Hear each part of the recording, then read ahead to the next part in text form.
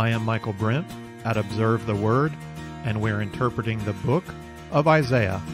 Our text is Isaiah 41, 1 through 20. The comforting of Zion continues from chapter 40 into chapter 41. It's not easy to say for sure what Isaiah's structure is here. I'm using Motier's structure, which seems to me as valid as any. It's a helpful organizational tool. The theme of consolation helps to organize God's words to Israel and then God's words to the nations. Whatever structure we use, we'll be able to agree on some of the major themes. Isaiah typically establishes themes and then develops those themes by coming back to them repeatedly. Here are three themes that are initiated here and are regularly encountered as we go through the book of the servant. Theme number one, God is unique. He is incomparable. That was the main theme of our previous lesson. We will regularly come back to the uniqueness of God's being and character. Isaiah develops this theme both by describing the unique character of God and also by denigrating the idol gods of the nations. God is unique. Theme number two, God saves his people. God can send his messengers to comfort Israel because God intends to step into history and rescue his people, Israel. Isaiah will develop two ideas of rescue from exile and rescue from sin. God cares about the physical state of his people. He cares for those suffering injustice and oppression. God also cares about the eternal spiritual needs of his people. God saves. Theme number three, God works through his servant. The servant theme is applied first to Israel. We'll see that in this lesson. Who is the servant? The servant is Israel. God's servant Israel is shown to be weak, powerless, and often disobedient. We need a righteous servant who will act on God's behalf in history. Who will that servant be? Will it be Cyrus, the king of Persia, who releases Israel from exile? Yes, Cyrus will be called God's righteous servant. Is that the end of it? No, because deliverance from exile is not the greatest need of God's people. Unsurprisingly, we will follow the servant theme through the book of the servant. To our present passage, Motier's structure is not gospel, but it's helpful. The consolation of the world is divided into the consolation of Israel and the consolation of the Gentiles. We're in the first half, the consolation of Israel, covered in 41 through 41:20. Motier sees a nice four-part balance. The first passage, Comfort, O comfort my people, included three voices of consolation. The last passage will contain three pictures of consolation.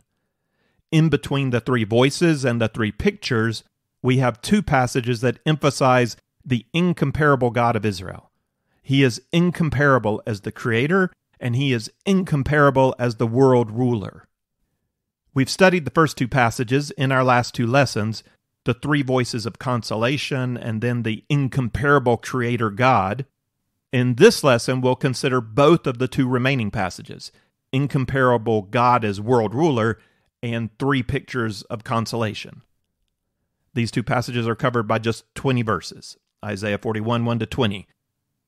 We start with God, the incomparable world ruler, in Isaiah 41, 1 through 7. Coastlands, listen to me in silence, and let the peoples gain new strength. Let them come forward, then let them speak. Let us come together for judgment. Who has aroused one from the east, whom he calls in righteousness to his feet? He delivers up nations before him and subdues kings. He makes them like dust with his sword, as the wind-driven chaff with his bow. He pursues them, passing on in safety, by a way he had not been traversing with his feet. Who has performed and accomplished it, calling forth the generations from the beginning? I, the Lord, am the first, and with the last I am he.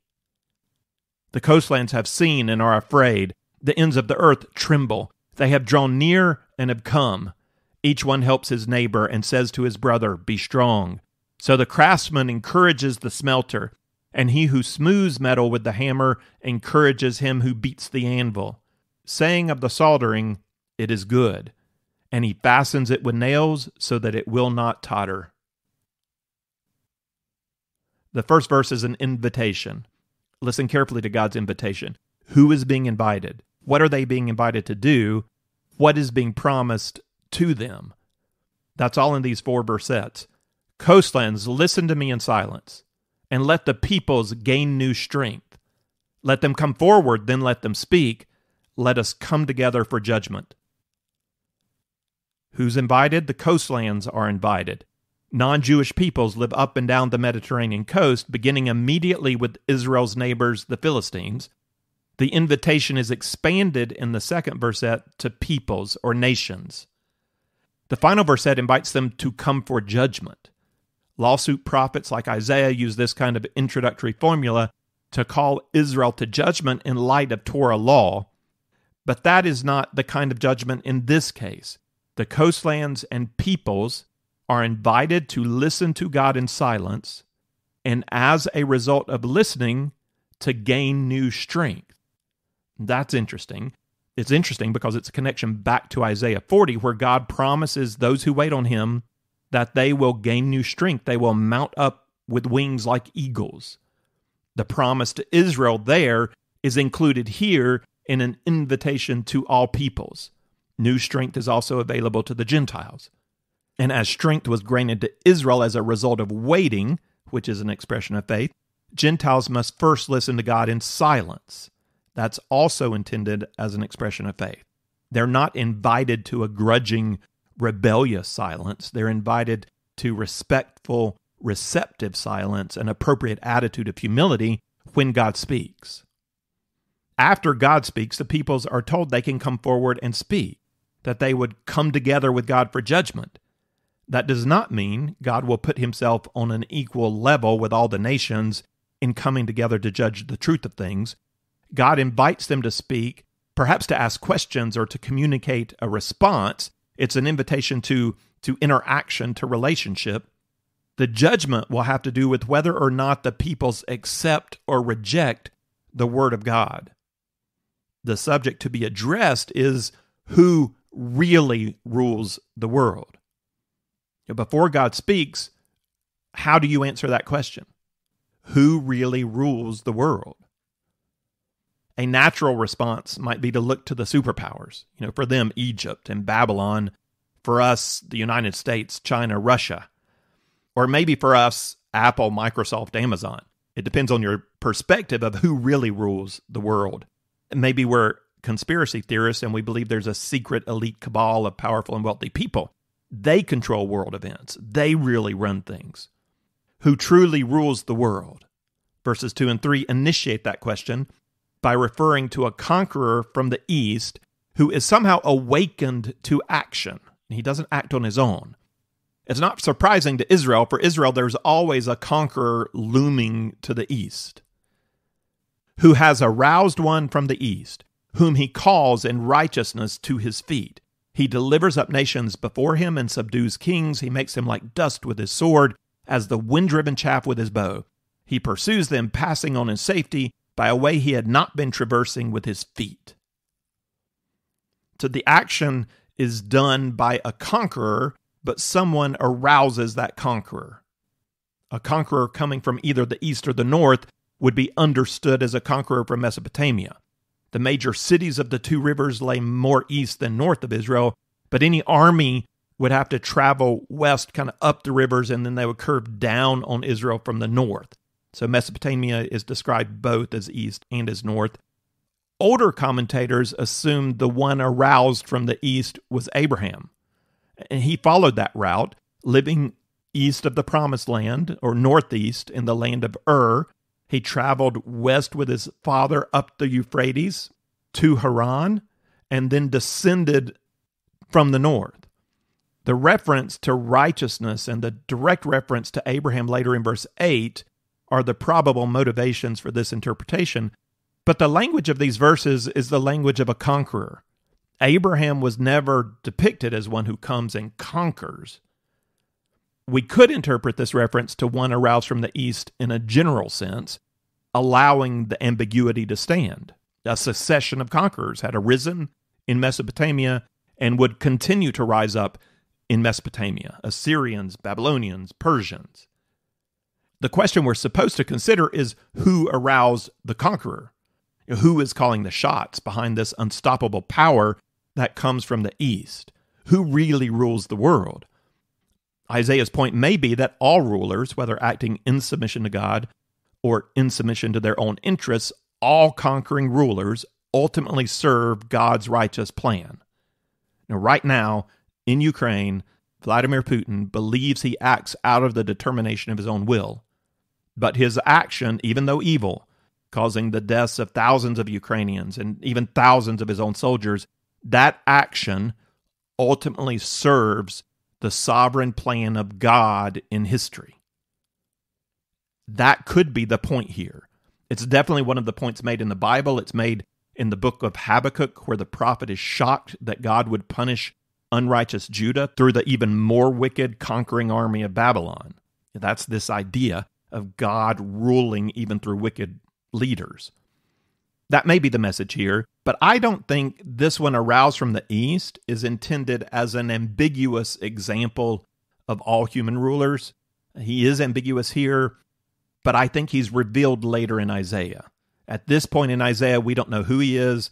I think the intent is that later, when we encounter Cyrus, the king of Persia, God's servant, at that point we think, oh, that's who Isaiah was talking about back in chapter 41. I think this is forecasting for us a figure that's going to fit this description. And Cyrus does fit the passage well. He came from Persia, and that's not only east of Israel, that's east of Babylon. He was a great man of history that was raised up, and everybody fell before Cyrus' Persian army. The case of Cyrus acting as a servant to accomplish God's plan to free exiled Israel serves as a specific example of the general principle that fits all human kings. Kings fulfill God's sovereign plan, whether they intend to or not. The call to this king in righteousness to God's feet may suggest that in this case Cyrus is seen as acting in right submission to the will of God. We don't have to go as far as saying that Cyrus believed in God as the one and only God. He could have believed in God as one of many, as the true God of Israel, not the true God of everywhere. And in that belief, he could have shown respect to God. We'll have to wait to see how Isaiah describes Cyrus when we get there later. The rest of verses 2 and 3 describe him as a victorious conqueror. He's unstoppable. He delivers up nations before him and subdues kings. He makes them like dust with the sword, as the wind-driven chaff with his bow. He pursues them, passing on to safety by a way he had not been traversing with his feet. He makes his own roads as he goes. Verse 4 comes back and asks again, who is ultimately responsible for the victory of this king? Who has performed and accomplished it, calling forth the generations from the beginning? I, the Lord, am the first, and with the last I am he. The first verset asks the question, who has performed and accomplished it? And we're supposed to wonder who really is behind the victorious conquest of this leader. Who controlled the circumstances that caused this particular man to come to power at this particular time? Who motivated him to attack? Who empowered him to succeed? Was it all luck and human ingenuity? Who has really performed and accomplished this great feat? Does Cyrus get all the credit? With this first verset in verse 4, we're thinking about who has accomplished the victory of an eastern conqueror that's been described in the previous verses. But then the second verset of verse 4 takes us from the action of this one king back to the very beginning of humanity. It's not who has accomplished this conquest, as we have been led to suppose. The question shifts now to who has called forth generations from the beginning.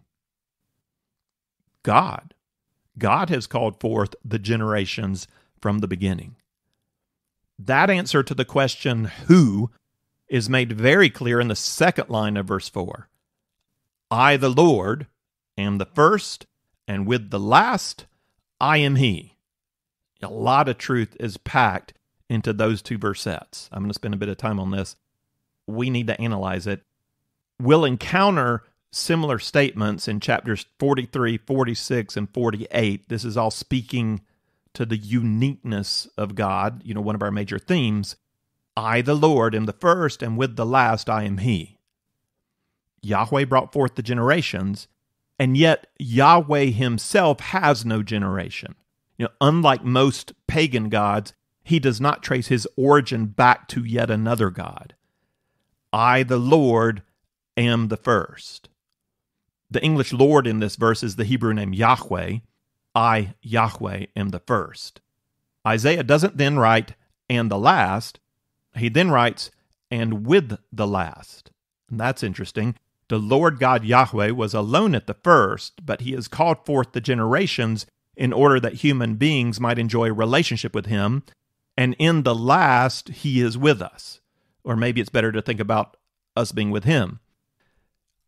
Isaiah didn't end there. I, Yahweh, am the first, and with the last, I am He.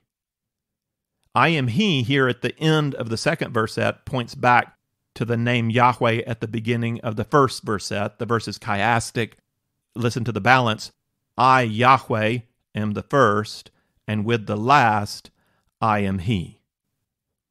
Now, each verset has two phrases. The middle two phrases are am the first and with the last. They're connected by the word first and last.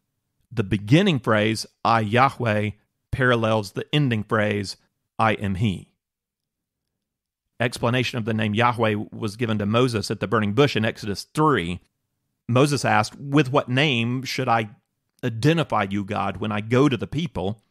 God responded, I am who I am. Thus you shall say to the sons of Israel, I am has sent you.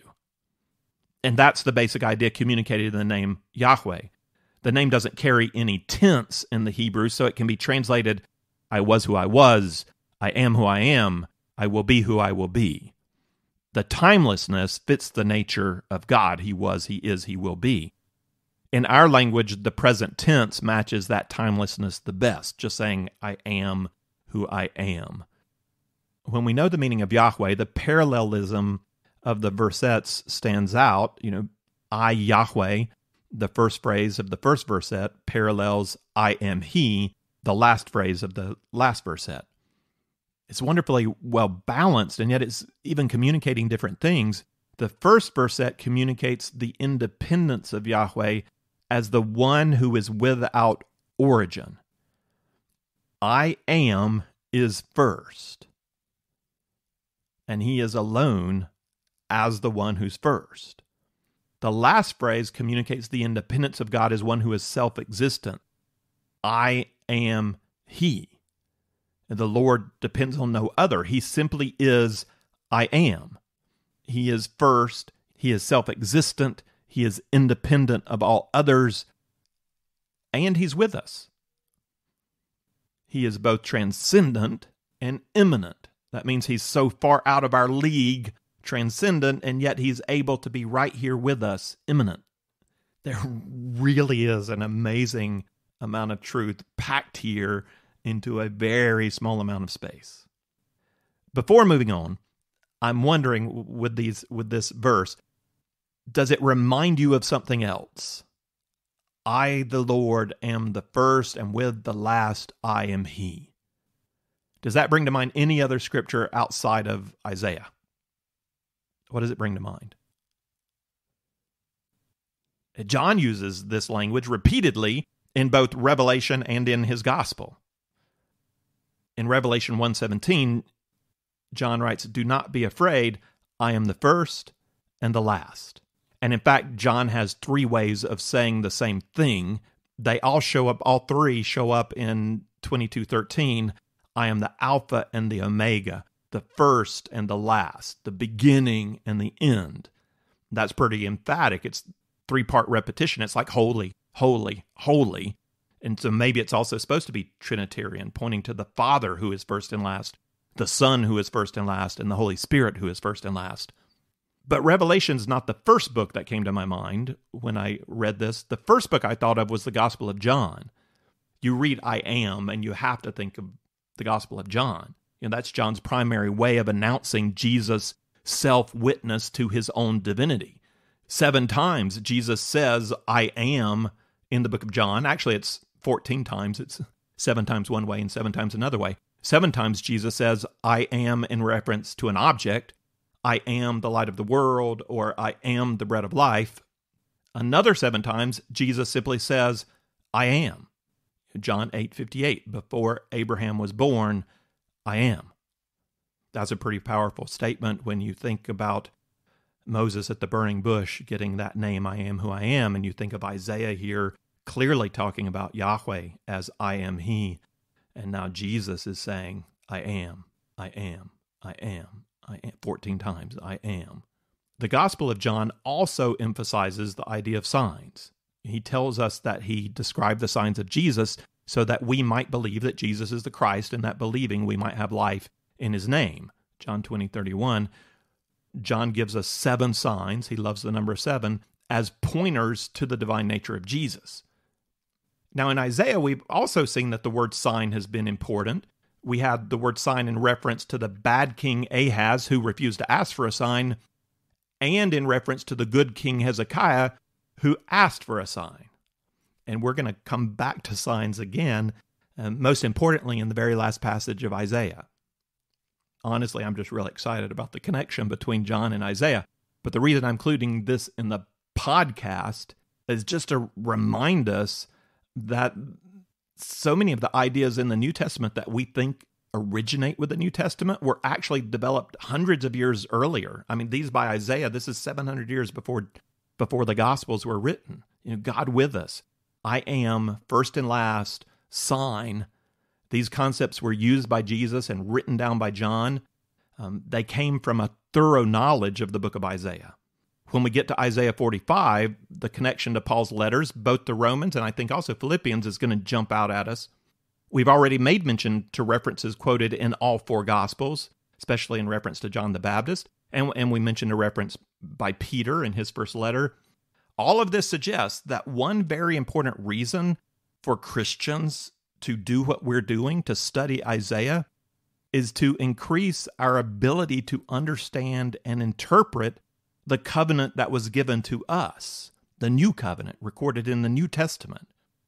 Since all of the authors of the New Testament operate out of a familiarity with and a commitment to truths taught in the Old Testament, and we can see with a particular fondness for Isaiah. So we study the old that we might better understand the new. Okay, back to our passage, who rules the world? God says he does. I, Yahweh, am the first, and with the last, I am he.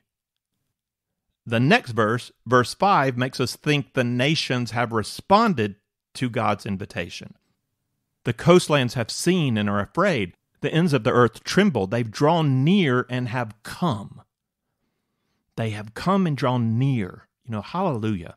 And it's out of fear. That must be a righteous fear. That sounds good. It's not. This is not holy fear of God. And they haven't drawn near to God.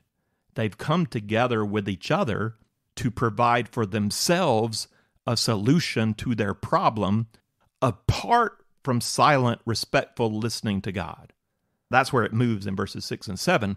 Each one helps his neighbor and says to his brother, be strong. Well, that sounds good, but what are they helping each other do? So the craftsman encourages the smelter, and he who smooths metal with the hammer encourages him who beats the anvil, saying the soldering, it is good, and he fastens it with nails so it will not totter. What are they doing? We know what they're doing because it was made even more clear in chapter 40.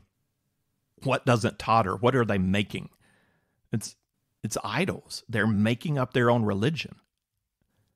That's a depressing twist. Maybe not unexpected. Instead of drawing close to God and listening in obedient silence as he explains to them the truth about who he is and what is happening, instead they draw close to one another in a vain attempt to create gods that can somehow save them. They want to be saved by gods of their own making. Yahweh is rejected, and the peoples do what they always do. Professing to be wise, they became fools and exchanged the glory of the incorruptible God for an image in the form of corruptible man and of birds and four-footed animals and crawling creatures. Rejection of true worship of God always involves a turning to something else, a turning to idols, whether those idols are physical or are the less easily identifiable idols of our hearts. Sad, sad. God is incomparable. He is first, He is last, He is I am. He reigns sovereign over human events. He is the true world leader, and to the last, He is with those who respond to His invitation to come near. The nations fear but cannot experience consolation. Comfort requires knowing who God is and submitting to the truth of who God is. God gives strength to those who wait. He gives strength to those who listen in believing silence. He is the transcendent creator of all things and the immanent ruler who guides human affairs and concerns Himself with the well-being of His people. As we begin with 3 voices of comfort, we conclude with 3 pictures of comfort. The text is Isaiah 41, 8-20. I will address the 3 images one by one: Israel the servant, Israel the worm, and Israel the afflicted. First, Israel the servant, verses 8-13. But you, Israel my servant, Jacob whom I have chosen, descendant of Abraham my friend, you whom I have taken from the ends of the earth and called from its remotest parts, and said to you, you are my servant, I have chosen you and not rejected you. Do not fear, for I am with you. Do not anxiously look about you, for I am your God.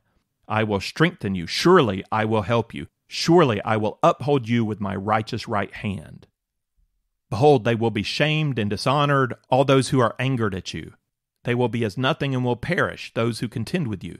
You will seek but will not find them, those who quarrel with you. They will be as nothing and non-existent, those who war with you. For I am the Lord your God, who upholds your right hand, who says to you, do not fear, I will help you.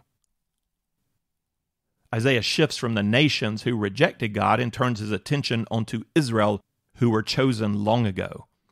But you, Israel my servant, Jacob, whom I have chosen, descendant of Abraham my friend, you whom I have taken out of the ends of the earth and called from its remotest parts, and said to you, you are my servant, I have chosen you and not rejected you. The covenant still stands. God views Israel as his servant. The translation servant softens the word for us. It is the Hebrew word for slave, but you, Israel, my slave. Still, the word servant is the better choice because the Hebrew concept of slave included a range of situations or uses. A foreign slave could be set to work in fields or mines and might be treated harshly if he had a cruel master. A Jew might serve as a slave to other Jews in the sense of an indentured servant. It was a way to pay off debt without going to prison.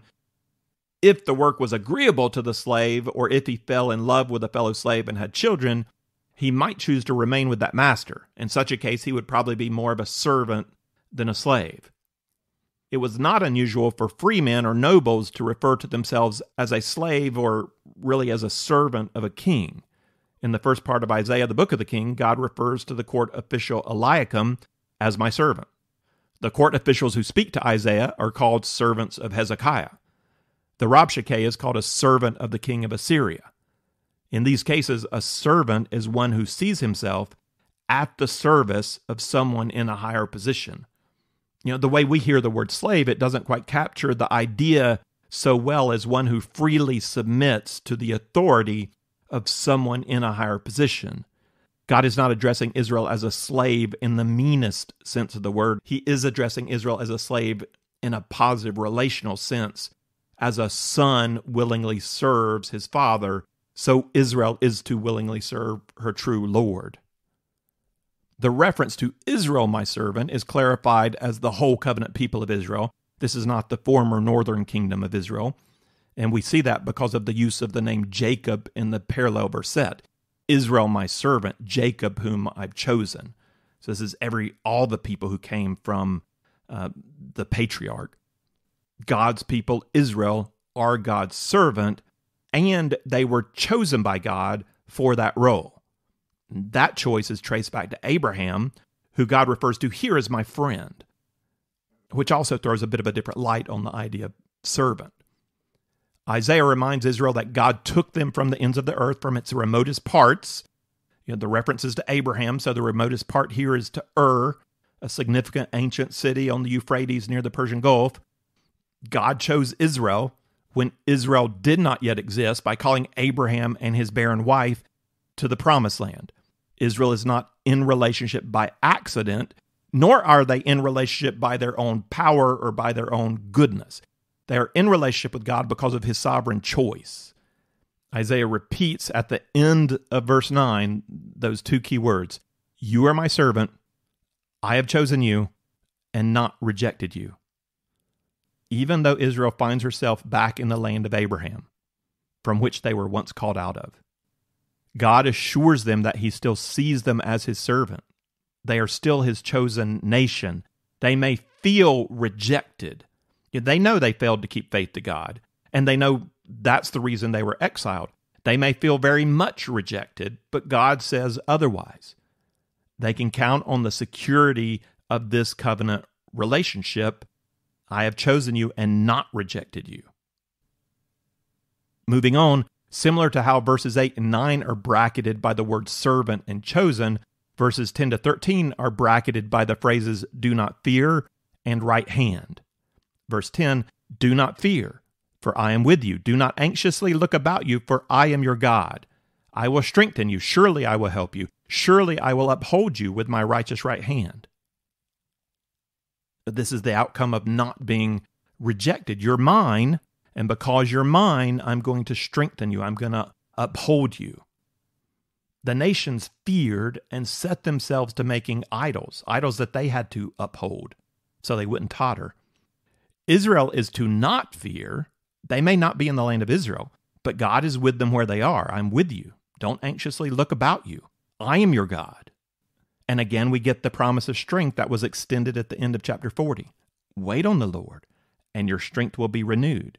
Here God says, I will strengthen you. I will help you with my righteous right hand. He's committing himself to the help of his people. After this promise of strength, during the time of trial, the period of exile, God also promises restoration. Israel's state will be reversed. Those who oppress Israel will be vanquished. So 11 through 13, behold, they will be shamed and dishonored, all those who are angered at you. They will be as nothing and will perish, those who contend with you. You will seek, but will not find them, those who quarrel with you. They will be as nothing and non-existent, those who war with you. For I am the Lord your God, who upholds your right hand, who says to you, do not fear, I will help you. So you see that repetition at the end. God promises to protect Israel and says to them, do not fear, just like he said at the beginning. That exhortation follows from who God is and his action towards Israel. I am Yahweh, your God. Remember that. Do not fear. And then instead of saying he holds Israel up by his right hand, he says, I am the one who upholds your right hand. God gives strength. God restores. Do not fear. I will help you. That was a picture of Israel the servant. The next image in verses 14 to 16 is of Israel the worm. Each image begins with Israel in an oppressed, defeated, weak state, and then shifts to a picture of Israel as renewed and empowered. Israel the servant was in a state of servitude to Babylon. God promised the defeat of the oppressor, and honor is restored. The image of the worm pictures lowliness, helplessness, and weakness. It doesn't here emphasize sinfulness. And sometimes that's how you hear worm used in song, or Christians referring to themselves as worms, because I'm so wicked or sinful. That's not the picture here. The picture here is helpless. Do not fear, you worm Jacob, you men of Israel. I will help you, declares the Lord, and your Redeemer is the Holy One of Israel. As a worm, Jacob is incapable of effecting positive outcome on its own.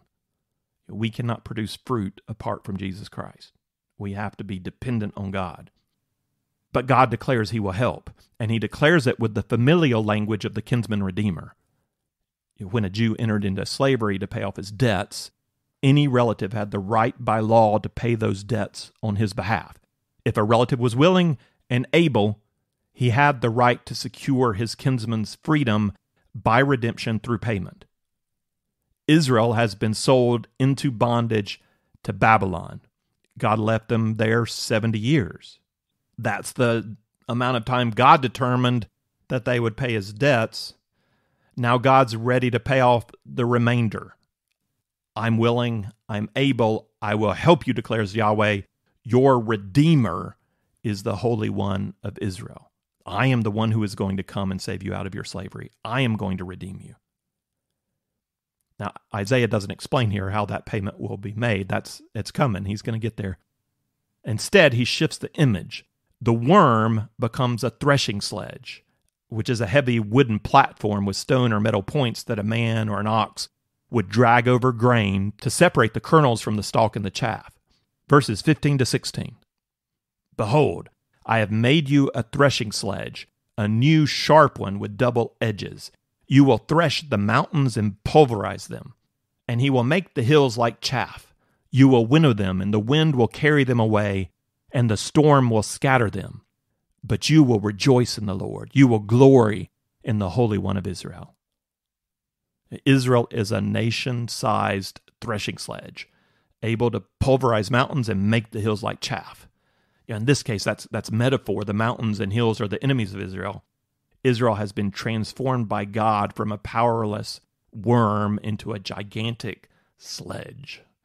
One day they will be set free. One day they will be empowered to overcome their enemies. In that day they will rejoice in Yahweh. They will glory in the Holy One of Israel. The third image describes Israel as afflicted and needy. We've done two of these, so listen as I read. Listen for their initial state, and then listen to how they're transformed by God. What's the transformation? Verses 17 to 20. The afflicted and needy are seeking water, but there is none, and their tongue is parched with thirst.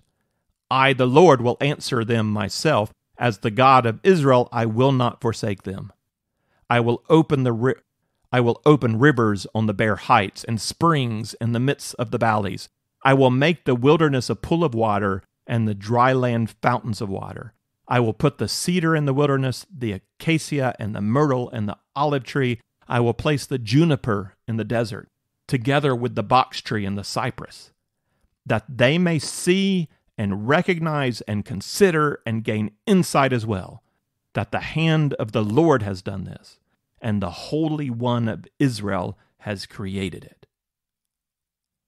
In this specific picture of affliction and need, Israel is depicted as a people lost in a wilderness, unable to find water. The image reminds us of the Exodus. And there's an important reminder there. Release from exile or release from slavery must be followed by a long journey home. That was true of Israel being freed from Egypt, and it will be true when Israel is freed from Babylon, and it is also true of every person set free from slavery to sin. Every person called home first has a journey to complete, and the way home is often hard. Hope can easily fade on the way. God promises not to forsake his people. As before, God emphasizes his personal connection to Israel as their covenant God. I, Yahweh, will answer them myself as the God of Israel. I will not forsake them. He promises not to forsake them on the way. Once you've reached the promised land, you know you're not forsaken. You're with God. He's brought you home. The water he promises here is not water of that promised land.